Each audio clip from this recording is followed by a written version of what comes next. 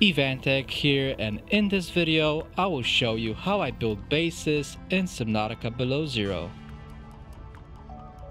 So first of all, let's begin with a simple starter base design. And I use this design whenever I need to expand beyond the drop pod for storage and other things, but I don't have the resources to build the main base yet. You should have a habitat builder by now, but if you don't have one yet, make sure to check out the video on top of your screen. To start things up with this base, you will need 3 titanium to build an X compartment. You will also need to build a hatch, and that will bring up the starting cost to 4 titanium and 1 quartz. I prefer to place this hatch on top of the X compartment, which will save you some wall space inside. This should be enough to place some storage inside, as well as some plant pots to grow some food. And yes, plants will grow without power. However, if you need power, just place down a solar panel. This will cost you 2 quartz, 2 titanium, and copper. I usually don't do it until I need a battery charger or a modification station. Power restored. All primary systems online. Once you get the mini base going, head on over inside and start placing the stuff that you will need. At this point, I usually have some kind of plant seeds, so I just place down my plant pots. I usually run into storage issues really quick, so I just place down wall lockers so I can store more stuff. After that, you can do whatever. You can place down a modification station, you can add a fabricator if you're too far from your life pod, and you can add a battery charger so you keep your equipment charged.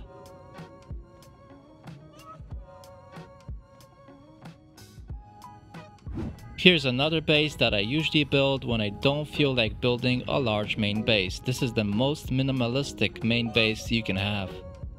This is because this base is just one moon pool and nothing else.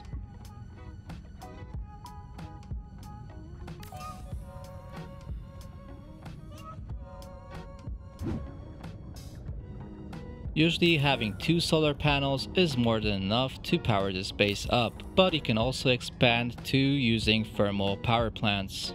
Obviously, since this is a moon pool, you will not need to build a hatch. Let me show you how I arrange my stuff inside the moon pool to use the space efficiently.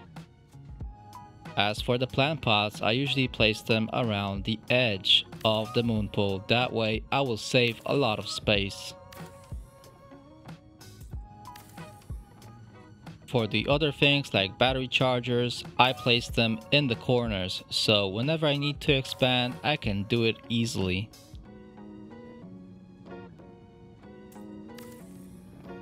The edges of the moon pool are large enough to contain some wall lockers or even large storage lockers.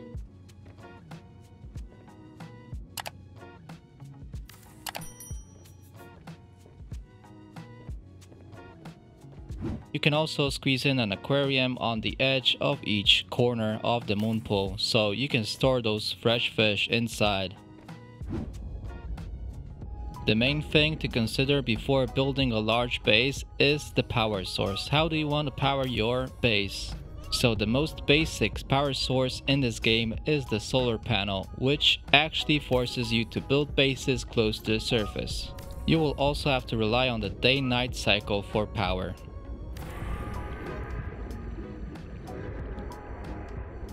Another power source is the bioreactor, so this source of power will not limit where you can build your base. You can build it anywhere. But remember, this will require maintenance.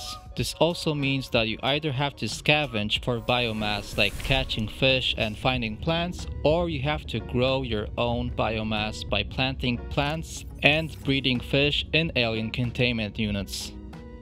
The best source of energy that you can grow inside is the Preston's fruit. Once you get some materials that can be used in the bioreactor, you simply drop them in. Power restored. All primary systems online. It will take some time, but eventually the biomass will be consumed and you will have to replace it. As you can see, the bioreactor has a lot of slots, so you can just drop in whatever you can. An interesting fact is that the Preston's plant not only will give you fruits, but you can also use the leaves to power the reactor.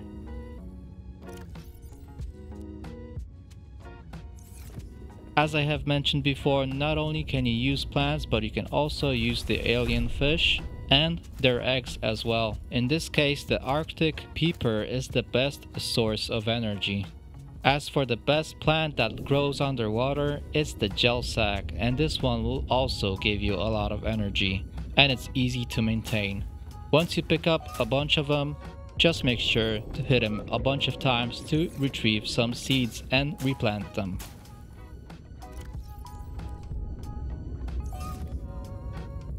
Now let's go back to our reactor to fill it up.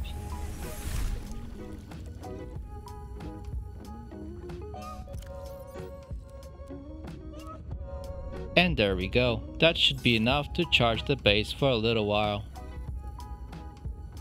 Another source of power is nuclear energy, and this is kind of expensive to run in my opinion. For it to run, you will have to make nuclear rods. And let's see how much a reactor rod costs. So you will need a uraninite crystal times 2, a lead, titanium, and glass. In this case, you are not restricted on the location where you can build your base. The downside is that you will have to look for uraninite crystals to build some rods, and also there's a limited amount of uraninite crystals on the map. So I saved the best thing for last. In my opinion, this is the best source of energy. As long as you build in a specific location or you transmit power to your base. And the thing that I'm talking about is geothermal energy. And here's why this is my favorite source of energy. So first of all, you don't have to maintain anything. All you have to do is place it down near any volcanic activity. You kinda are limited where you can build, but you can also use power transmitters to build anywhere.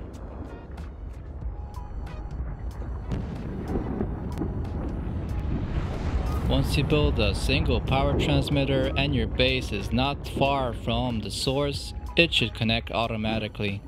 Thank you for watching till the end. I also have some cool concepts for main bases, so if you want to see that from the channel, make sure to comment down below.